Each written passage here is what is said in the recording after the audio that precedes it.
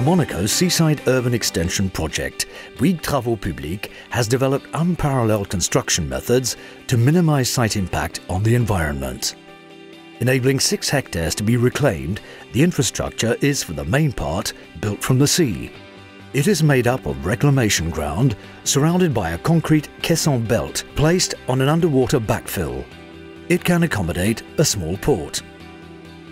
As early as 2014, with its partners Tractebel, Andromède Oceanology and DHI, the consortium carried out an impact study to pinpoint the site's environmental challenges and integrate them into the project's core conception and execution methods.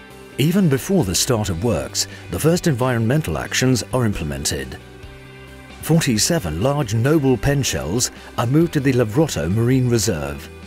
Continuous turbidity monitoring devices and 2 anti-turbidity underwater screens are set up around the site. Finally, a noise protection screen is built along the shoreline.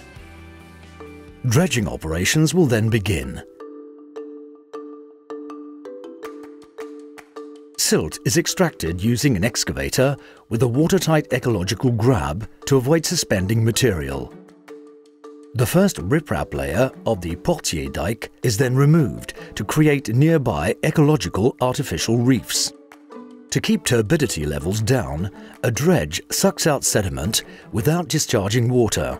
This sediment is taken to a deposit location, specially chosen to respect fauna and flora at a depth of 200 meters.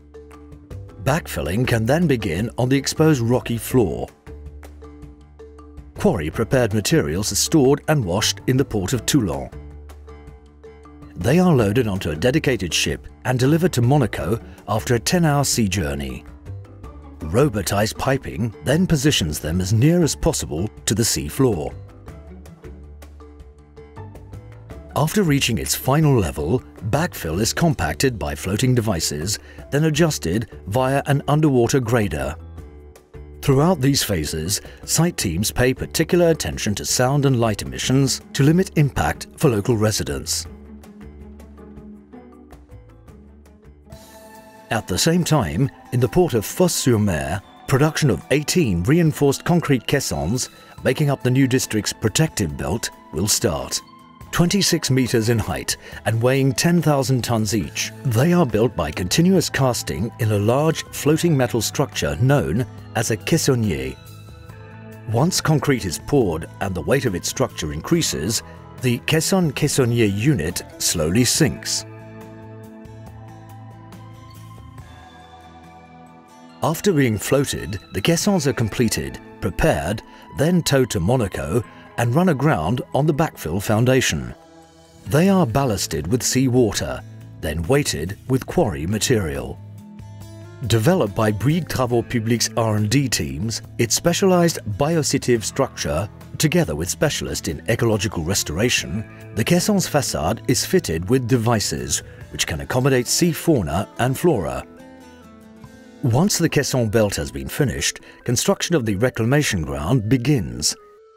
This is done using sea sand, extracted from the north of Sicily by a suction dredger, displacing a mixture of sand and water that settles in the new enclosure. Water from this decantation is pumped by the dredge. It is not discharged onto the site.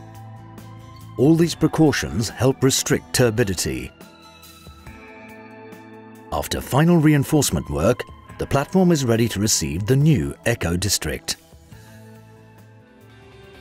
The overall project is scheduled to be executed within 50 months, of which 40 will be needed for Bouygues Travaux Publics teams and partners to complete this ambitious worksite, essentially carried out from the sea. The eco-designed sea structures and artificial reefs will constitute new ecological corridors. The nearby Tombant des Spelugues coral reef will be restored. The management plan, drawn up by the Principality in cooperation with the consortium, will ensure overall long-term project cohesion. Respecting the site's strong environmental requirements from both natural and urban points of view, this project affords Monaco an opportunity for harmonious development, respecting residents and nature.